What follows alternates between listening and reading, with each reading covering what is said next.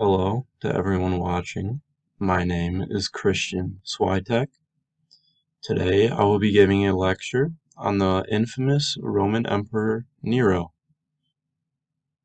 This lecture is for History 101 FO4 for the fall semester of 2021 at Muskegon Community College for Professor George Maniatis. We will begin this lecture by discussing Nero's early life. Firstly, Nero's biological parents. Nero's father was a man named Gnaeus Domitius Ahenobarbus, who lived from 17 BCE to 40 CE. In 32 CE, Gnaeus served as a Roman consul. Gnaeus was a despicable man who was known for his anger and his alcoholism. He was even known to kill on multiple occasions out of this uncontrollable anger, which included a young child playing in the street who he ran over with his chariot. Gnaeus can be seen pictured in the top right corner of the slide. Nero's mother was Agrippina the Younger, who was the daughter of Germanicus. Agrippina lived from 15 to 59 CE. Agrippina held royal blood, being the great-granddaughter of Augustus and sister to the infamous Roman Emperor Caligula. She was a calculated woman who seeks power through the males in her life, including her multiple husbands and her own son. Agrippina can be seen pictured in the bottom right corner of the slide.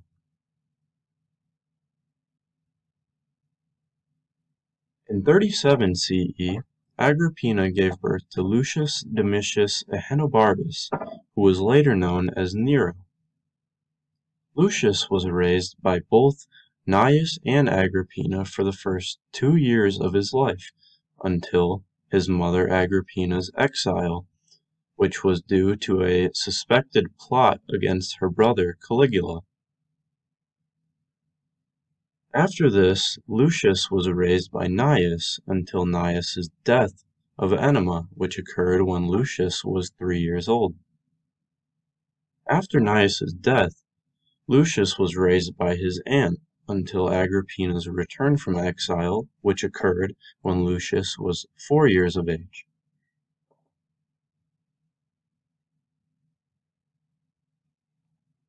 After Agrippina's return from exile, her and Nero, or Lucius, received his father's inheritance, which was previously held by Caligula. Shortly after her return from exile, Agrippina began her second marriage to Gaius Sallustius Pascianus Crispus.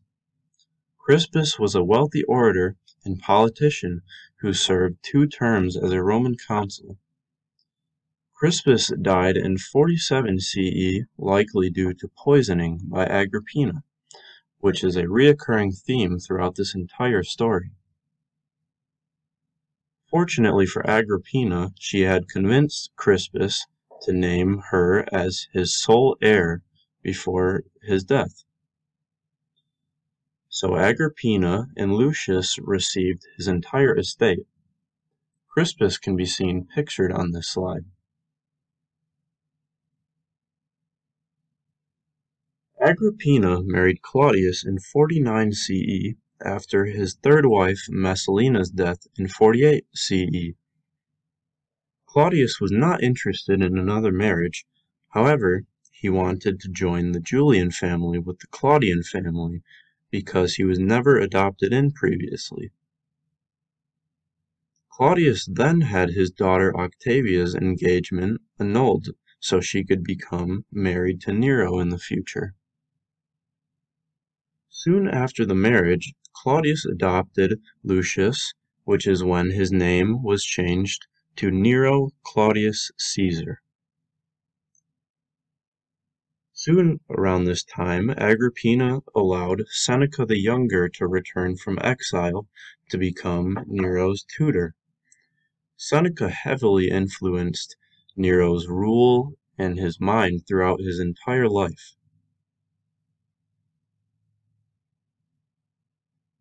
Eventually, when Nero was 14 years old, he received his toga of manhood, which was known as the toga virialis. This was exceptional at the time because that was very early for his toga. This meant a spot as consulate would be reserved for him when he was 19 years of age. Around this time as well, Britannicus, Claudius's son, was isolated and treated as if he were a boy because he was Nero's rival. Britannicus was around Nero's age. Also, Nero began giving speeches to the Senate in 51 and 52 CE, which progressed his public career. These were more than likely written by his tutor Seneca. In 53 CE, Nero married his stepsister, Octavia.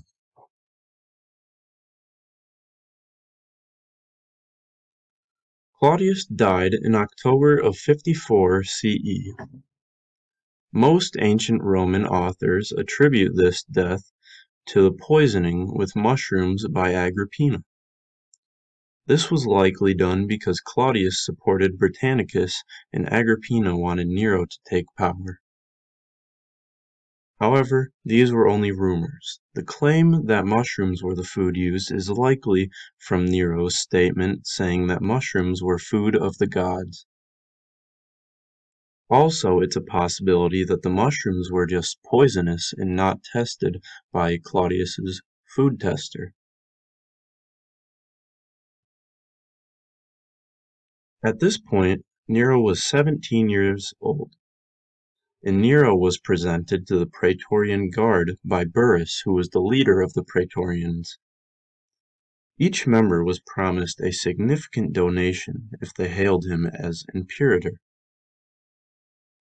Britannicus around this time was kept indoors and Claudius's will was suppressed, most likely because it favored Britannicus over Nero and Agrippina.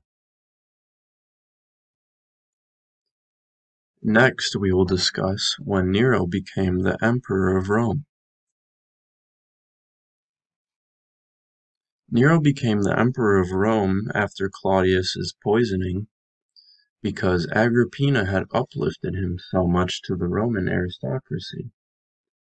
He had also suppressed Claudius's son Britannicus, who was likely meant to be the next emperor of Rome. After Nero's ascent to the throne, Agrippina was respected even more than she was previously. She had received more favor and honor than any other woman of the imperial family. She was even given an official escort, similar to a magistrate, which was unheard of for any woman of the time, nobility or not. Also, the Senate began to meet at Nero's palace, so Agrippina could eavesdrop upon their meetings to help Nero make decisions for the Roman Empire. In 55 CE, Nero began production of coinage, which showcased himself and his mother Agrippina as the faces on the coins. One of the coins even showcased himself and Agrippina directly facing each other. This just shows how much of an influence she was upon Nero. Agrippina handled most of the administrative decisions for Nero, including writing letters to other nations even. Nero was fine with this, however, because ruling was never his main interest, but rather the arts, such as music, acting, and performing, which he had earlier found out through a babysitter. When it came down to it, Agrippina was ruling the empire. However, this was fine with him because he was enjoying the fruits of being emperor with little to no responsibility upon him.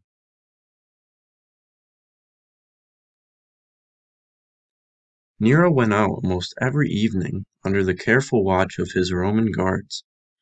He went to Roman bars, gambling dens, and brothels. The leader of the guard watching him was a man named Tigellinus, who supported and encouraged Nero's vices. This nourished their relationship, and Tigellinus became one of Nero's most trusted companions throughout his entire rule. One evening, Nero met a woman named Claudia Acte, who served as a slave girl, and they began an affair.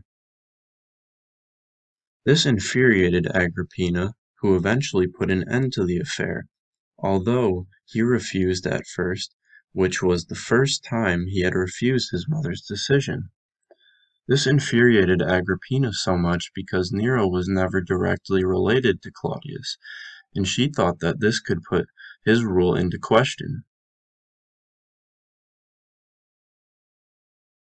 After Nero's affair with Claudia Acte, he began to grow hostile towards his mother's overbearingness. He eventually banished her from the palace with the support of his tutor Seneca. He sent her to the family estate in Antium, which was about 40 miles south of Rome. After this, Agrippina lost her influence upon Roman politics, which meant Nero was left to rule the empire on his own. To win over the people of Rome, Nero provided them with what they wanted: food and money. He founded a national lottery, and whenever he addressed the crowds, he would throw wooden balls with numbers on them, and the people with the winning numbers collected a prize at the palace. These prizes included money, horses, chariots, slaves, and land, which was something everyone wanted at the time.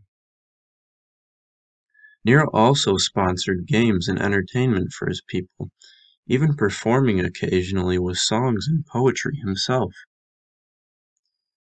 Nero provided for his people by giving out free grains and heavily discounted grains. This made Nero's popularity soar among the people because he was providing where they needed, their bellies and their wallets.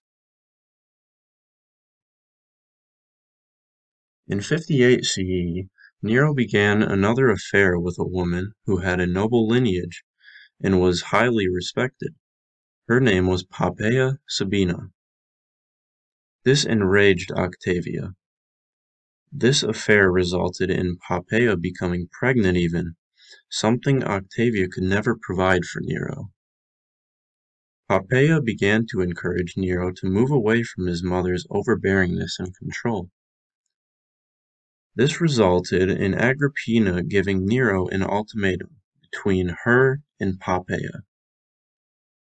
Nero chose Poppaea and made the decision that Agrippina had to die.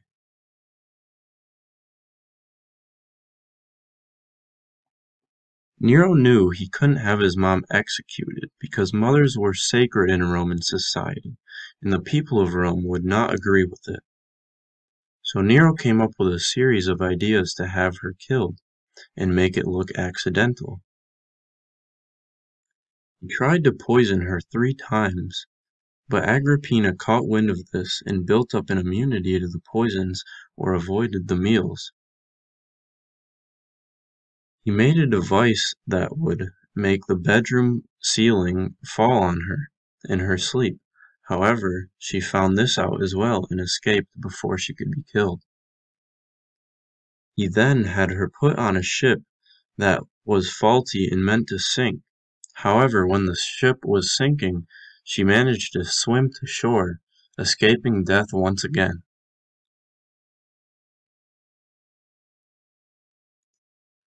When one of Agrippina's messengers came to the palace, Nero claimed the messenger was sent to kill him, although the messenger likely was not. This enabled Nero to convince the Senate to allow Agrippina's execution. Nero then sent a navy officer to Antium to kill Agrippina, and finally silence her. Agrippina knew why the officer was there, but tried to claim ignorance.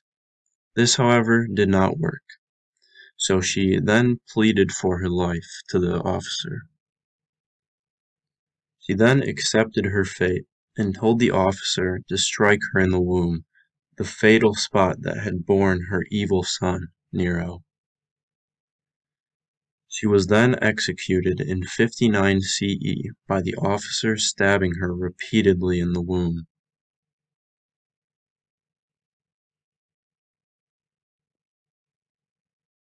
Nero then divorced Octavia in 62 CE and had her banished from Rome.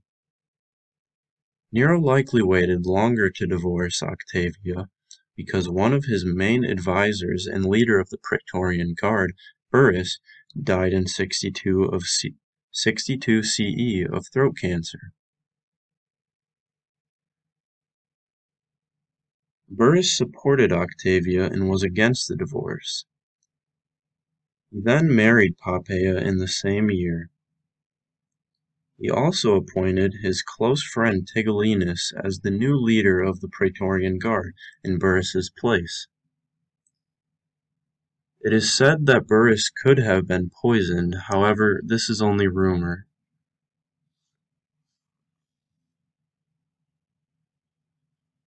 After Octavia's banishment from Rome, in her and Nero's divorce, the Roman citizens began to dislike him and his ruling. Octavia was from the bloodline of Augustus, and the public still cared for her and disliked his disrespect for her. Romans began to vandalize artwork of Poppaea, his wife. This resulted in Tigellinus, the new leader of the Praetorian Guard, dispatching the guard upon the city. This angered the people even more and didn't solve the problem at all.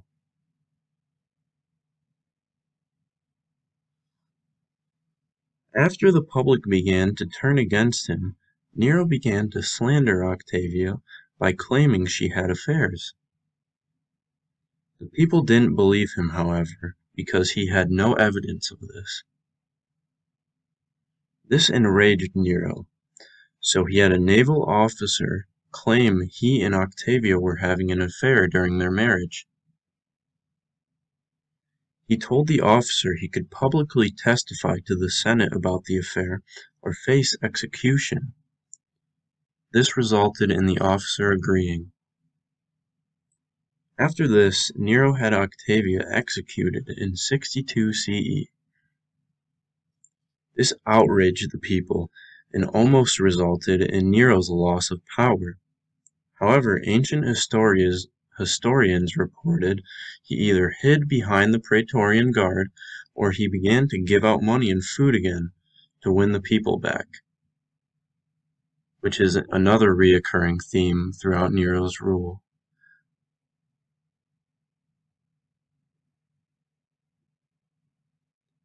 After Agrippina, Burrus, and Seneca died or left Rome, he lost his main influences and began doing what he pleased. Seneca had left Rome because he wanted to live a more simple life on the outskirts. He began to focus completely on the arts rather than running the empire. He left the Senate up to making decisions and running Rome, which outraged the Senate. He eventually took up the lyre, he sang, he wrote poetry, and hosted lavish gatherings for artists and performers. Finally, in the last portion of this lecture, I will discuss when Nero lost the support of the Roman aristocracy as well as the Roman public.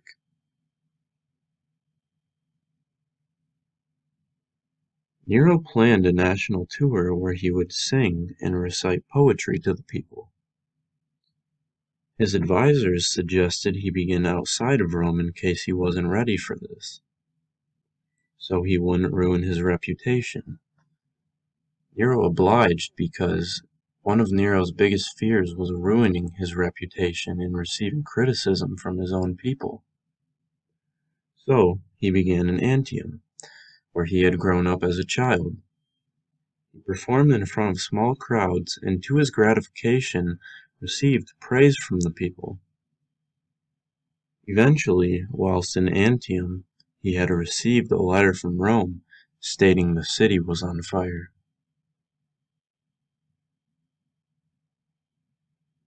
On July 18th of 64 CE, a fire erupted in the Circus Maximus.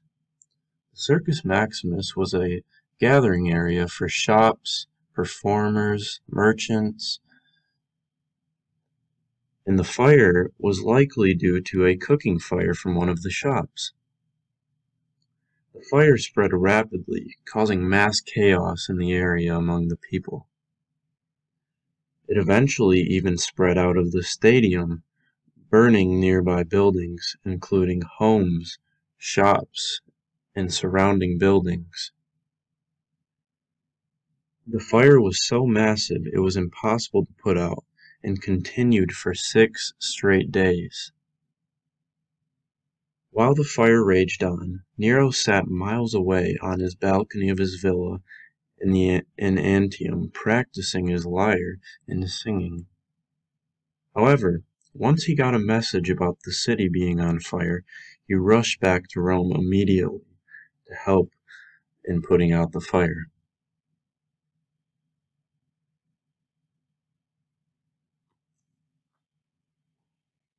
Once the fire had been put out, Nero began rebuilding Rome. He started with his own palace. He believed this would inspire the people. However, this actually angered the people, and once they realized he planned on seizing several burned city blocks to expand the palace, they became infuriated with him. The new palace would cover over 200 acres of land and be named the Domus Aurea, or the Golden House. This new palace would even have a 100-foot-tall bronze statue of Nero named Colossus Neronis. This could be seen from almost anywhere in Rome. Nero funded this rebuilding by increasing taxes on the Roman people and through extortion.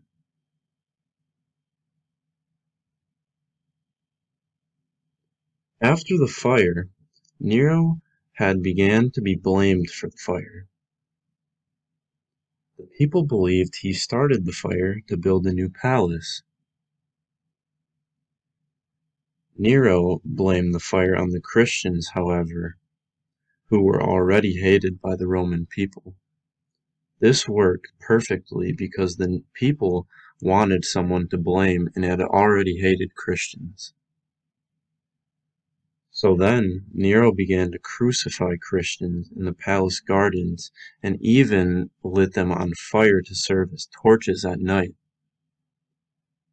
Christians were also forced to fight ferocious animals and gladiators in the gladiator arenas.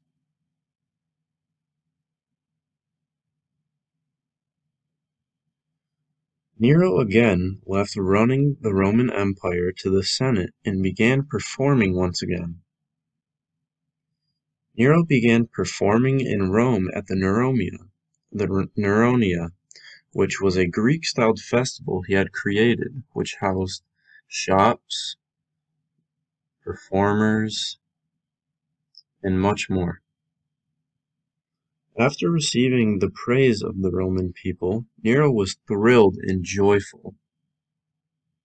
Also around this time, Poppaea became pregnant with his possible heir to the empire, which would secure his family's power. So around this time, Nero was at an all-time high.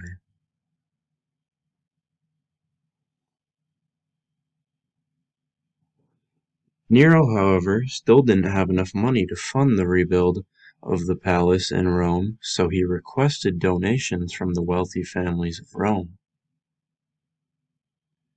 He received only a few small donations, which angered him. He retaliated against the people by declaring that wealthy Romans had to change their wills and leave nearly everything to the emperor when they died.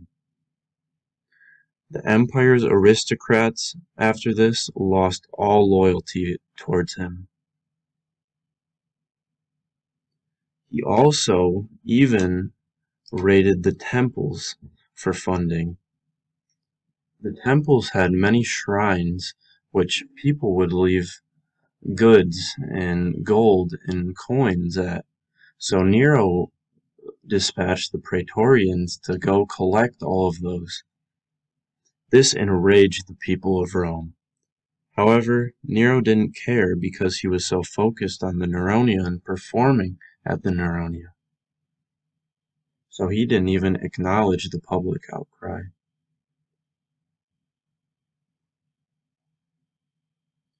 In 65 CE, Nero's first assassination plot was formed.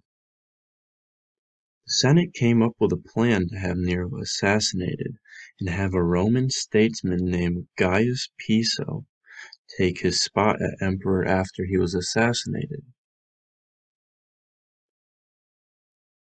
They gathered people who were close to Nero to take part in this conspiracy. They even asked Seneca, his old tutor/advisor, although he denied their invitation.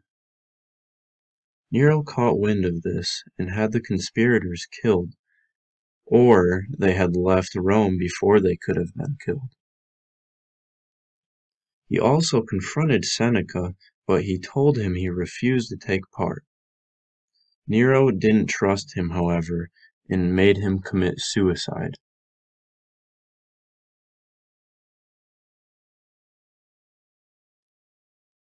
Poppaea was said to have said something that set Nero off, maybe commenting upon one of his performances, saying he sung a note wrong, etc.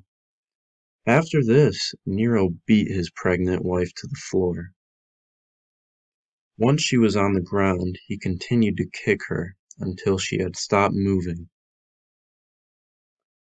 The public would have been outraged hearing this, so Nero claimed she had died from a miscarriage instead. Although he had killed her, Nero was very distraught about her death and held a lavish funeral for her, even having her body embalmed, which was of great significance at the time because most bodies were cremated.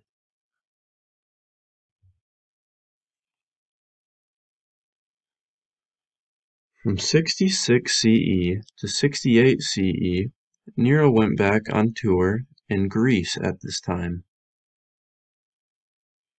He was said to have sold out stadiums with audience who had paid to get in.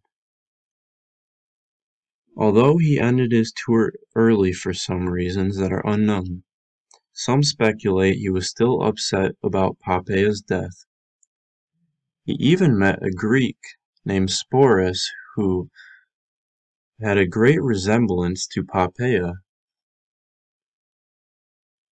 When Nero returned, he came back in a triumph, where him and his group of performers were paraded around Rome in the surrounding cities.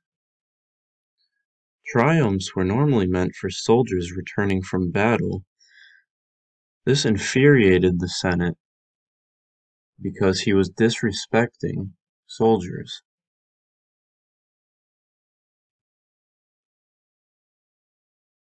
After a series of uprisings and Roman lands being lost, the Senate ordered Nero's execution in late 68 CE. They first had the Praetorian Guard leave the palace to go to the Senate, where they would determine Nero was an enemy of the state. Nero woke up in the middle of the night and figured out the palace was empty aside from some palace workers. One of the workers offered up their villa as a hideout, luckily for Nero. So Nero left Rome on horseback in his pajamas toward his new hideout.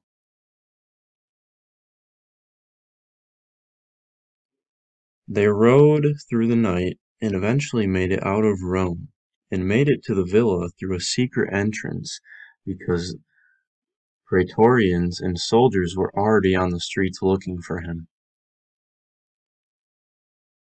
One of the workers had left the villa and had learned that the Senate had sentenced him to death, and the soldiers were looking for him at that exact moment, so he went back and told Nero, to his dismay. Also, many citizens had witnessed his escape, so they had a rough idea of where he was located and were already outside of the villa looking for him. To avoid public execution and humiliation, which was Nero's biggest fear, humiliation of the public, Nero committed suicide by slitting his throat with a dagger. He actually had one of his workers hold the dagger up to his neck because he was shaking so bad. Nero died on June 9th of 68 CE.